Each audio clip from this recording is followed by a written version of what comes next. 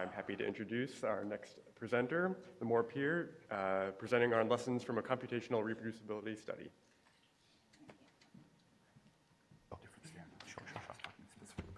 Oh, okay, I'm sorry, I didn't address it, but yeah. Thank you. Hi, everyone. Good afternoon. I'm Limor. I'm from the Institution for Social and Policy Studies at Yale University, and I'm presenting today on behalf also of my co-authors who are PhD students at Yale, Simona De Paolis and Nick Ottoni. And before sharing some lessons from our study, I'm going to give you a little bit of background and tell you a little bit about the reproducibility checks that we do at ISPS. And I will also make these slides available after the conference. So I put the slide up for context and definitions to orient us to where we are and what I'm actually talking about. So I'm talking about computational reproducibility. Do you get the same output with the same data and the same analysis? Earlier today, we've heard this referred to as outcome reproducibility or non-deliberate irreproducibility. So I'm talking about computation and I'm focusing on code. This is also a nice chart just to kind of remind us about the path of where we've been with, I think, open science, questions of access and questions of reproducibility as kind of the next frontier. So really quickly, ISPS was founded in 1968 as an interdisciplinary center at Yale, meant to help the social sciences do policy and other applied research. ISPS since 2011 has decided to publish data in code and to ensure before doing so that the data in code are usable and understandable and that the results are reproducible. So I'm talking about an internal process for reviewing the research compendium that includes the data in the code. Most of the research that we handle is experimental, including field experiments and survey research, and also including, I'll mention, the article that was mentioned yesterday in the talk on internal validity, the Gerber-Green-Larimer study on Get Out the Vote. So we got the data and we got the code, if you're interested in that. So why do we do that? We do this because oftentimes when you use other people's data in code, they're not really fully usable or understandable, and this causes friction to the researchers who want to use this material. So as I said, I'm focusing on code, and just to explain further a little bit, these are scripts used primarily to analyze data, and they are mostly in R or Stata in our case. So what we see that oftentimes happens with code is that it most of the time has some bugs and some errors. These are unintended, it causes friction, and it does not, in our opinion, reflect on the quality of the research itself. So research or friction is a function of the skills of the code producers and also of the code users, right, the consumers. When the code that is released is not clean, and we're not necessarily talking about professional standards of coders, but just clean code, it makes it difficult for other researchers to use. So the main point of this slide is really just to kind of highlight that researchers are not coders, and maybe we shouldn't expect them to do everything perfectly the same way as developers would do. So what do we do about that? We do code review. And when we talk about code review, we're talking about maximizing the research utility.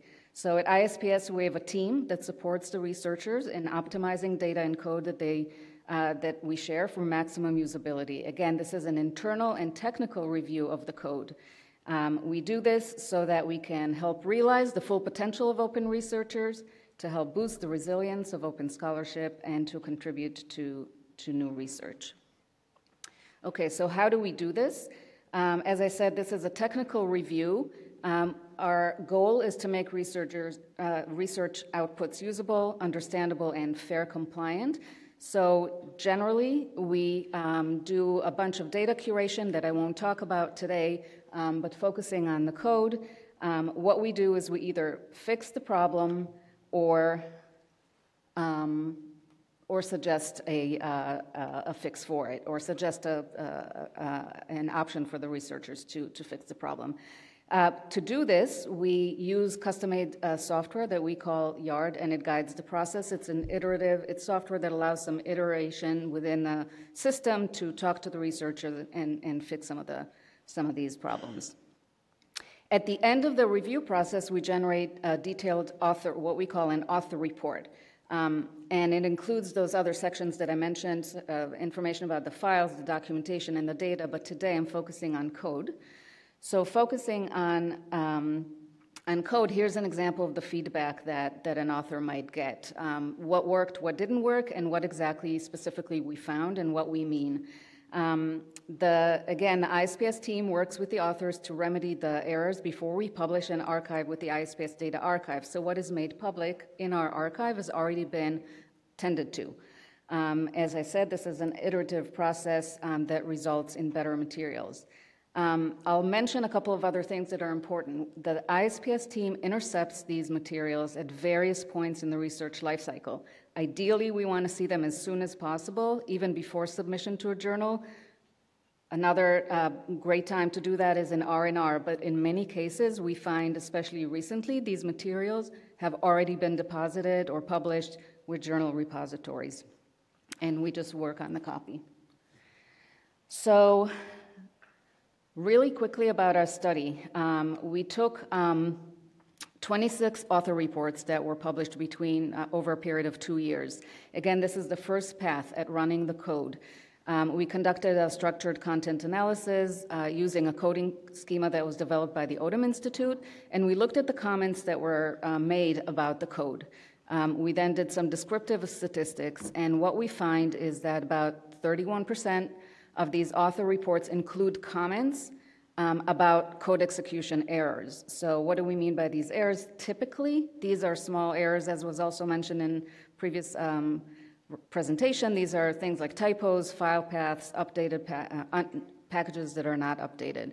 We also found in about 38% of our author reports that there were some output discrepancies that we flagged for our researchers.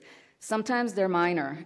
Oftentimes they're very minor, like rounding errors or some manuscript errors, like transposing table columns and things like that. Sometimes there are aesthetic differences that have to do with colors of graphs and things like that.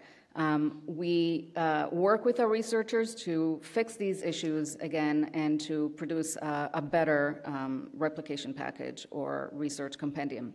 So I guess in summary, we expect to see some noise in the code. We think that code review helps reduce these kind of friction for future users, and we think that that enhances computational reproducibility. So for my last slide, okay, I'm good on time.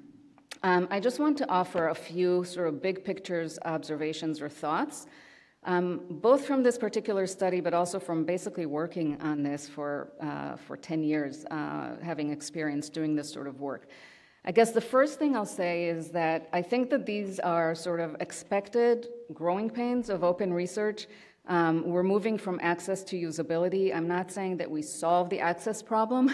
We still know that in many cases we don't get data or code from authors, but when we do, we have a usability problem oftentimes. So I think this is a work in progress. I think growing pains can be expected. I don't think it's necessarily the researcher's fault, but I think that we need to think about it, sort of have them think about it in a new way now that they're expecting that they're going to be sharing their materials.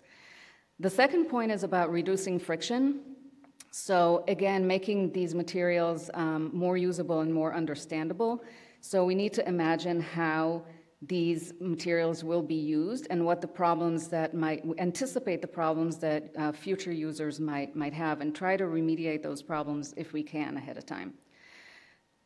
Specialized skills. So domain experts are researchers, they're experts in their domains. They don't know everything they're not professional coders, as I mentioned. They also don't know data curation or data management as experts do. So thinking about working in teams and with other research support functions to help make the data and the code more independently understandable, more fair, and do that alongside our researchers. And finally, shifting the burden.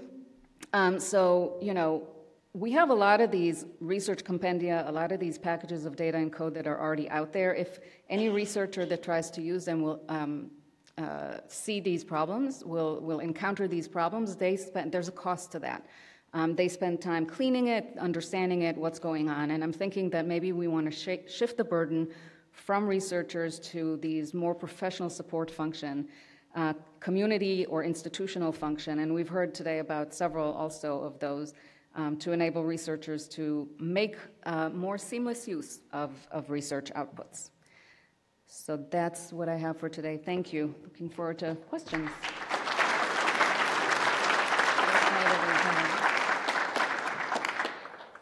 We have time for about 2 questions.